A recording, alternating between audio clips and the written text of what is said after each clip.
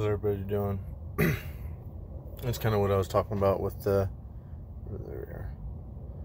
Kind of see the angle and stuff there, but if you take it, you can see the ridge right up here, and I rest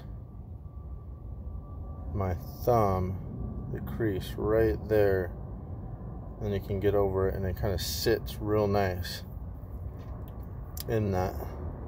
And it's a little bit longer than the factory knob, so you could actually put your thumb out a little bit further, and since it does rotate, it's got that little helical on it, you can adjust kind of where your thumb sits in the groove. And yeah, all in all, super nice, works really well.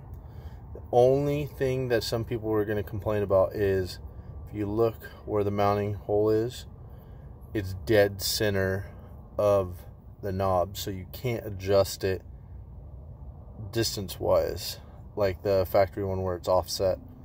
So this right here, the helical, is going to be what you're going to be able to adjust really. Yeah. It's pretty smooth actually, being that it is 3D printed out of some plastic. You could stipple it and just with a little heat gun and touch it up and get a little bit of texture on there if you want, like a soldering iron. Just stipple it like you would a pistol grip or whatever.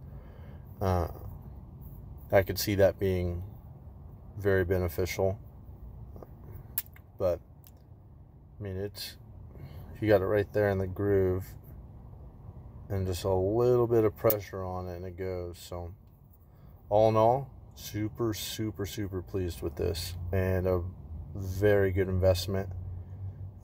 They make a few different models. They make a knurled knob one.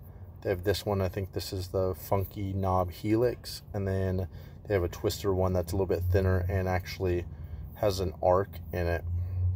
And I think that will actually be more beneficial for people that want to adjust it super close to the release itself, or have it a little bit further out for someone that's got it way back here, if you want to bring it up closer, whatever it may be.